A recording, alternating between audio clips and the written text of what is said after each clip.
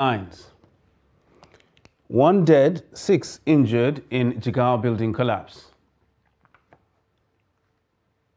Chinese man stabs 23-year-old Nigerian lover to death in Kano. 1 person injured in Niger tanker explosion. And on the foreign scene, thousands queue to see Queen Elizabeth's coffin despite warning of 16-hour wait time. Hello and welcome to Trust TV News Update. I am Ibrahim Yusuf.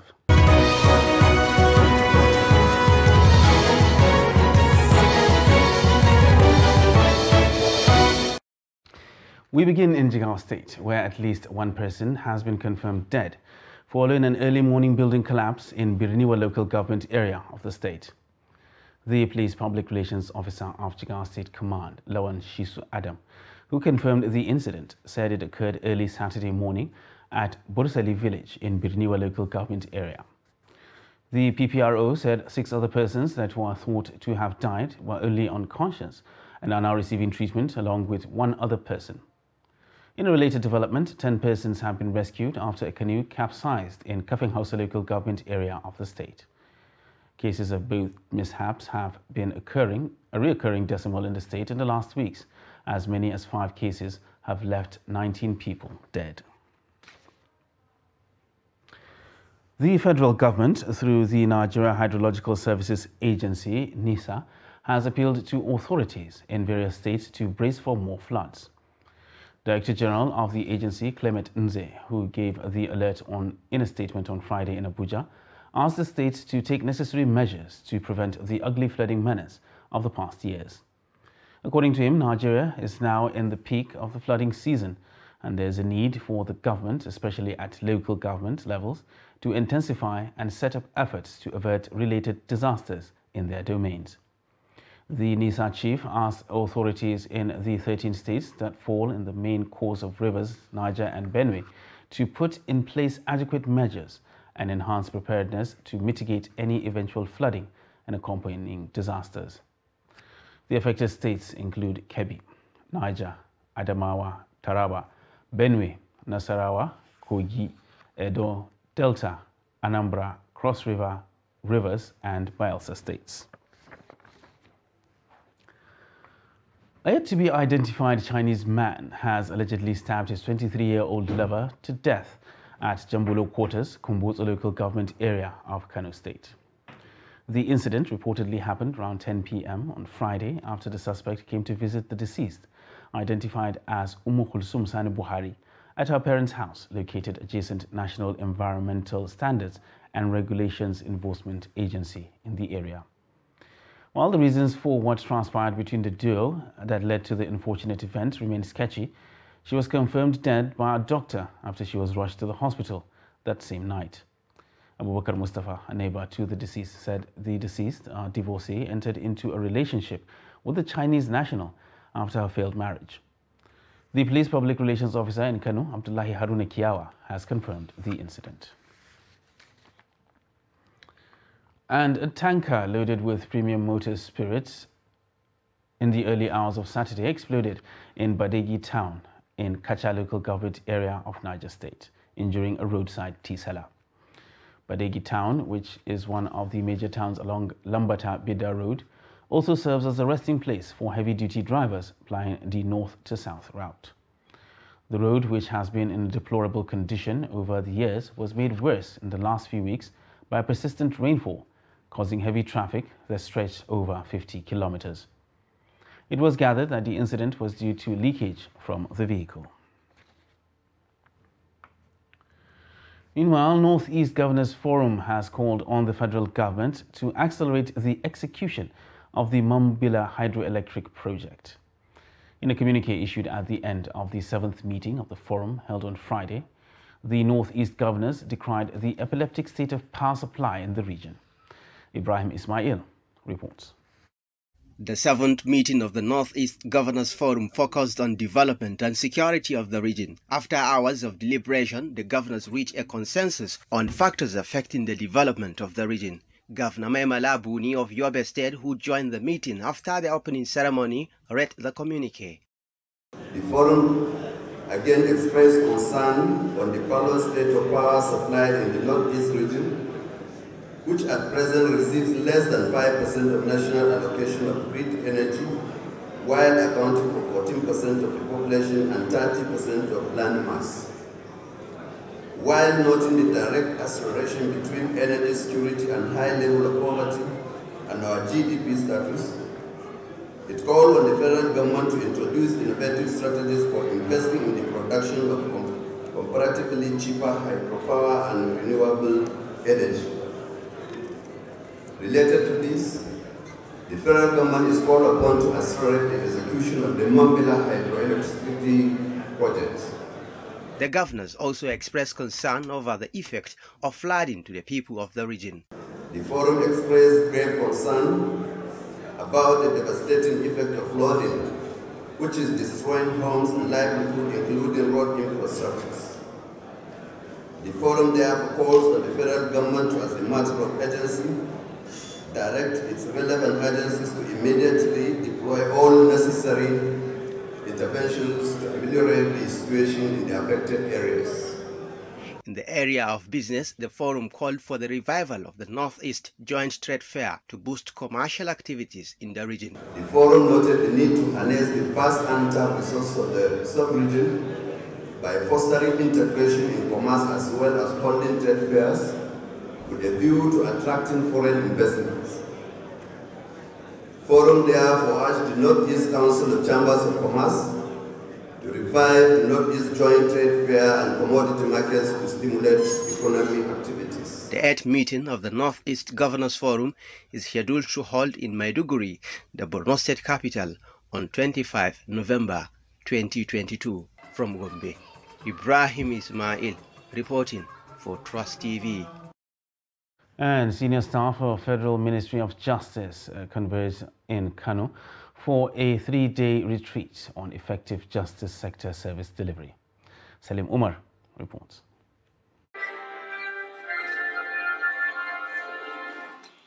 At least 100 senior management staff in the Ministry of Justice and legal experts have converged in Kano to deliberate on an important national assignment.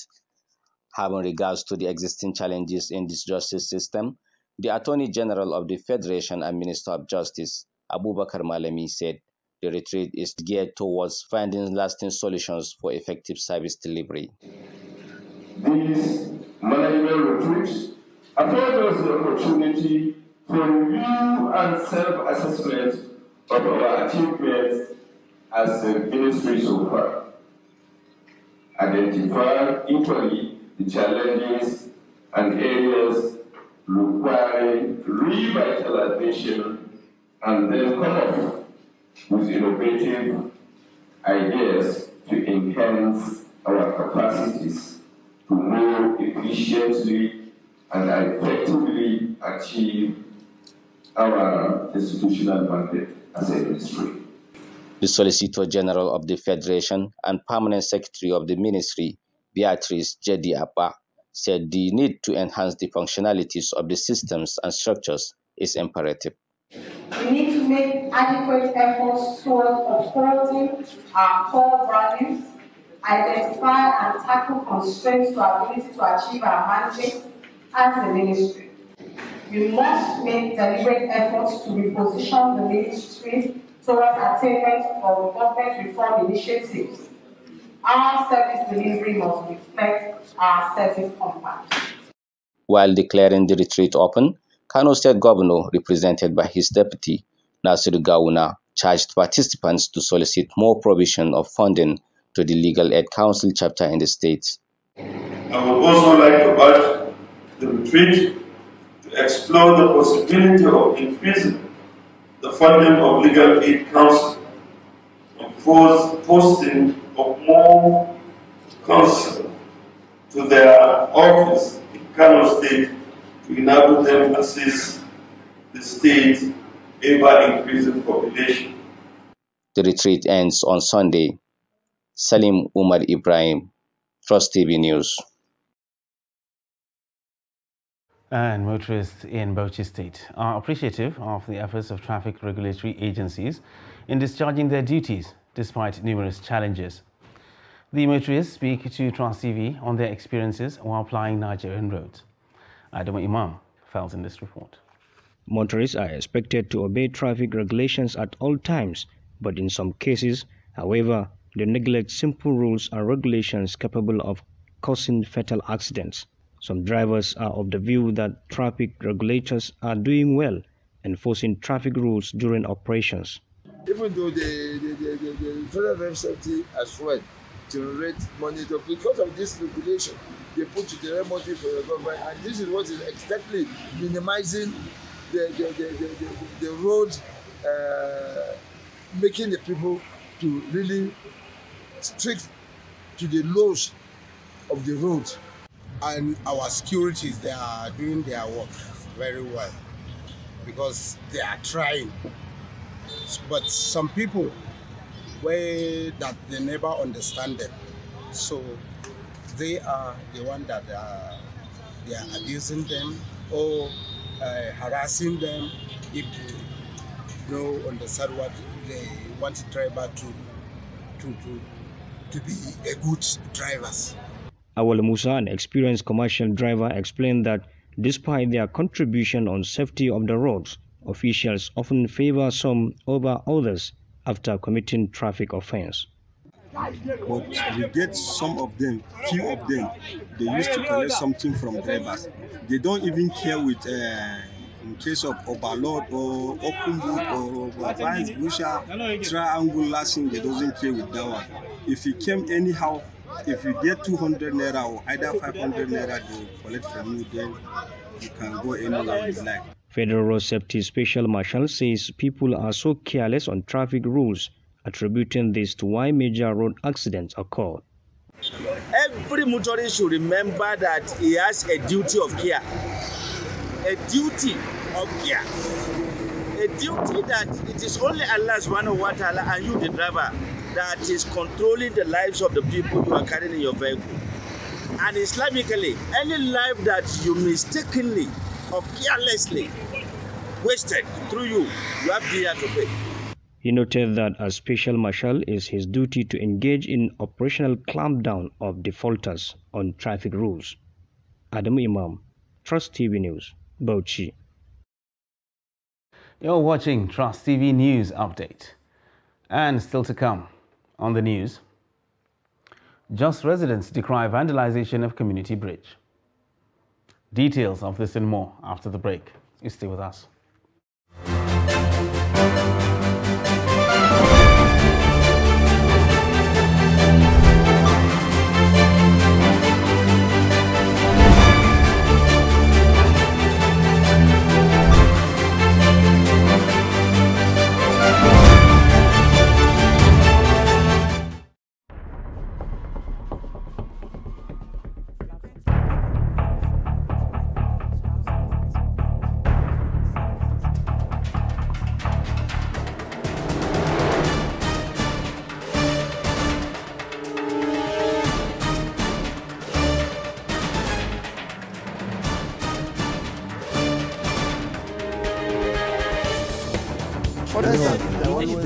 That's great.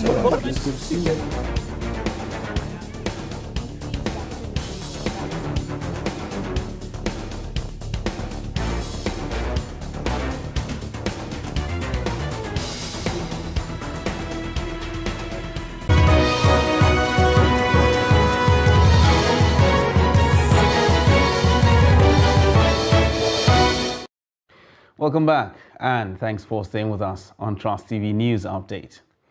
Now let's recap our top stories. 1 dead and 6 injured in Jigawa building collapse.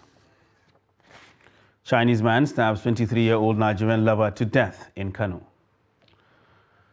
And moving on to other news now, the National Identity Management Commission has said almost 90 million people have registered for the National Identification Number. NIMC Director General and Chief Executive Officer Aliyu Aziz disclosed this on Friday in Abuja at an event to commemorate the 4th National Identity Day with the theme Traditional Institutions as Critical Stakeholders for Citizens Mobilization. With the development, Aziz explained that Nigerians in diaspora would have the opportunity to enroll and have their national identity, even while outside the shores of the country. According to him, the more the government knows the accurate number of its population and the right demographics, the better it is placed to plan well for infrastructure, social welfare and economic development. The NIMSI chief believes this underscores the importance of identity and directly links the importance of the commemoration of the National Identity Day. There's an uneasy calm among parents in Plateau State whose children will be resuming school next week. Now, this is due to the rumored hike in school fees as a result of inflation that has affected the price of goods and services nationwide. Dixon Adama in this report takes a look at the situation that has left parents wondering how to meet up with the costs of keeping their kids in their present schools or to change to cheaper ones. His report is presented from our studio. The Plateau State government recently disclosed that the official date for resumption of academic activities in the state for both public, private, primary and secondary schools is Monday, 19 September 2022. Plateau State Governor Simon Lalong, who ordered the reopening of the schools across the state, said all boarding school students are to resume on Sunday, 18 September 2022, a day to the Monday resumption. All zonal and area directors of schools were also directed to ensure strict compliance to the resumption date. The directive, which should ideally be a welcome development for parents to see their children return to school, is however making parents anxious as they try to meet up with the financial needs of their children. This is worsened by the fact that there are feelers from different quarters that school preparators are planning to increase their fees. The rising cost of things in the market, on the society, coupled to the resumption of school fees. We have about 10 days, 11 days before the school resumes. And some of us who are parents are wondering what will happen, especially with the information we are getting that proprietors are getting ready to increase school fees because of a high cost of this, high cost of that. Meanwhile, schools have started making preparations for resumption, beginning with teachers' pre-resumption workshop. One of such took place at Ido Kia School in Jos.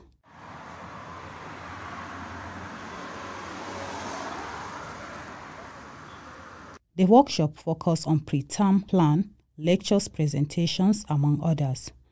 We have consideration for parents because we also go to the same market with them. We buy things together. We also pass through all the challenges. We consider such kind of things, and as a school, we maintain a low increase of school fees. My advice to parents this morning is that things are very hard, not just school fees. Other things, when you go to market, you see a lot of issues going on. I advise parents that they should take things easy, cut it according to your size. Stakeholders in the education sector said if nothing is done to address the inflation, the number of out-of-school children will further increase.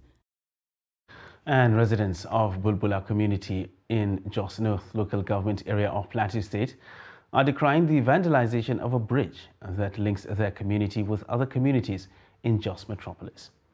The residents say they have reported the issue to Jos North local government chairman on the need to take stringent measures, but to no avail. Ado Musa reports. The bridge, popularly known as Gadans Ogai, was constructed in 1975 and is linking various communities in the state capital. According to the residents, this is a bridge with intense traffic, and if it collapses, it can lead to catastrophe as thousands of people go through the bridge every day for their daily activities. They said vendors, especially youth, have been removing the iron rods in the pillars of the bridge, making it weak, which is dangerous to motorists and people plying the road. Umar Yakubu, the ward head of Bulbula community, while lamenting on the condition of the bridge, blamed the Jos North local government authority for its lackadaisical attitude toward the repairs of the bridge.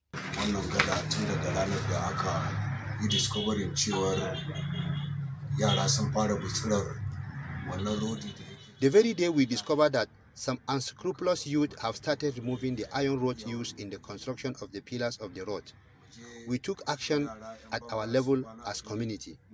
We set up a group of people to be passing night at the side of the bridge to prevent the vandals from removing the roads, because the vandals come in the night. But despite such effort, they beat our intelligence to remove the roads during raining, when all of us have returned home. We reported the incident to the chairman of Just North, Shehu Bala, but nothing has been done about it. Saboda sadaukar da marais da suke wallahi sai ana ruwa za su shiga dan suna san raba za a ji ba.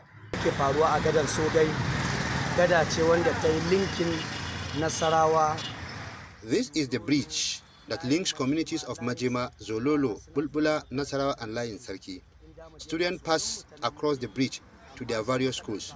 We pass through the bridge while going for our businesses or hospitals, but the bridge is now in a sorry condition. If the bridge collapses, it is a big problem to us. We have realized that the bridge is shaking. We call on the government to do the needful before it is too late.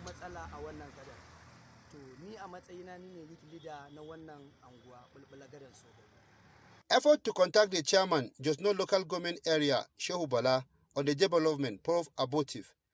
However, the community said if nothing is being done to salvage the bridge from possible collapse, various communities will suffer.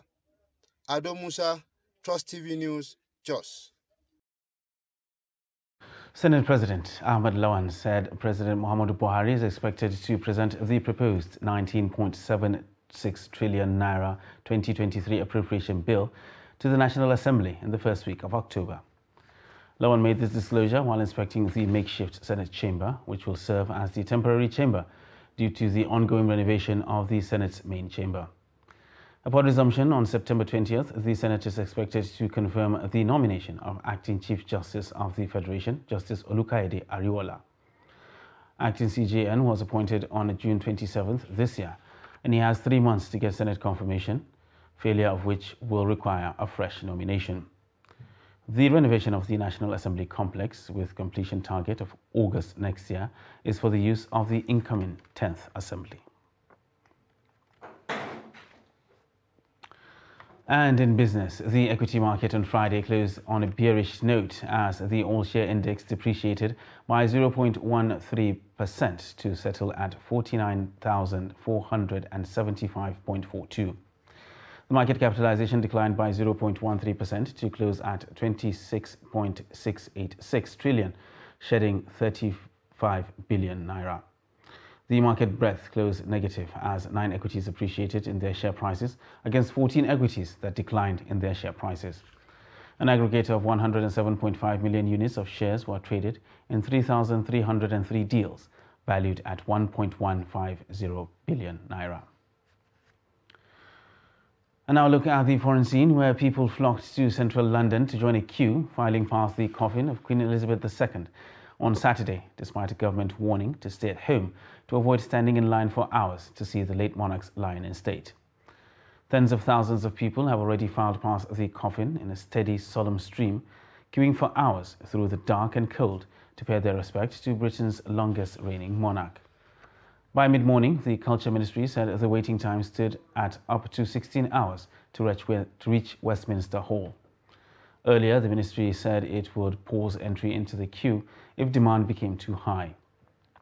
The Queen's grandchildren will stand in vigil around her coffin in London on Saturday, hours after their parents held a vigil in the Palace of Westminster. And finally, in sports, Jose Peseiro has invited 25 players ahead of the Super Eagles international friendly match with Algeria, which comes up on Tuesday, 27th September in Oran. The 25-man squad for the high-profile friendly was published on the Super Eagles Twitter handle on Saturday.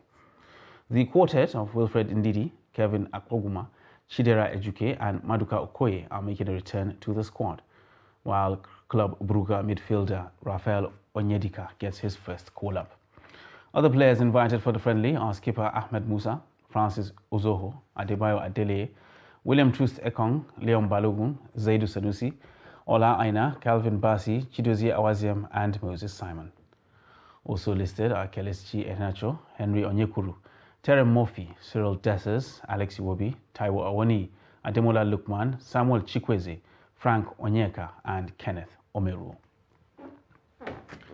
And that wraps up Trust TV News Update for this hour. For more news, you can subscribe and follow us across all our social media platforms. I am Ibrahim Yusuf. Thanks for watching.